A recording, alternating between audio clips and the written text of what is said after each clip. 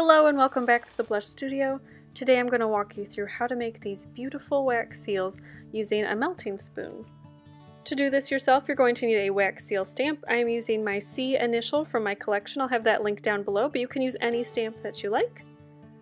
As well as a melting spoon, so I am using one that is specifically designed for wax. It has the handles to rest it on the candle and then this linen cover to help protect your hand. But you can use any metal spoon. I've used a teaspoon in the past and it's worked fine. You'll need some wax, of course. I'm using these wax seal beads that are specifically designed for this method. But you can also use some sealing wax sticks, like what you would stick in a glue gun, and you'll just need to trim them down. Of course, you'll need a candle to heat up that wax, and some ice. So a bag full of ice. I like to put a little bit of water in there so that my seal can get chilled really quickly. So once you have everything collected, you can see I already have my seal resting on my bag of ice. This is to cool it, and it just speeds up the process. Let's get started. Alright, to start, I'm just going to pop 2 of those beads into my spoon, and I'm placing it over the candle itself. As you can see, I really love how the handle, the extended handle on either side, allows me to be hands-free while this is melting. Each bead is designed to create one 1-inch wax seal, but I like to have at least one other extra in there just to help push the wax forward, because there will be some wax left over in your spoon before you're done.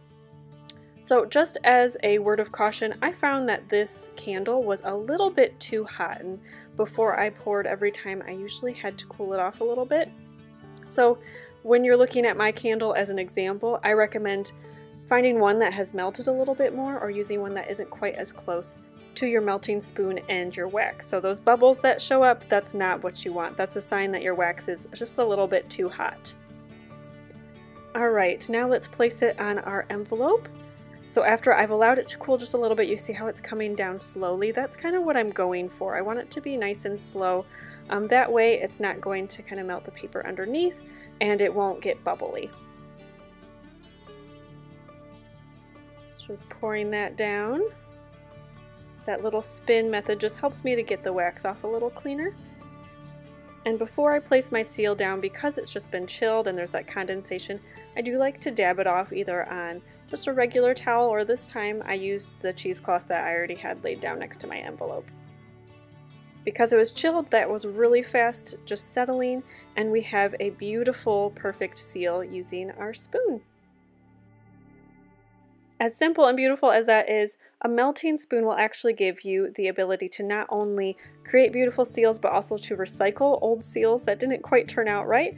You just pop those into your melting spoon right over the flame. You can also create a beautiful marbled effect using your melting spoon, just by simply popping 2 different colors of wax into your spoon itself, and then just really even just the method of applying will mix it together and create this beautiful marbled effect. If you would be interested in seeing a few pouring techniques to achieve different marbled looks for your wax seals, then leave the comment, more marbled wax seals, in the comment section down below. I'd be happy to create a dedicated video just for that. Hope you found this wax seal tutorial helpful, and if you're interested in more, I do have another video that has even more tips specifically about using a glue gun to create your seals. I'll have that link down below. And until next time, happy stamping!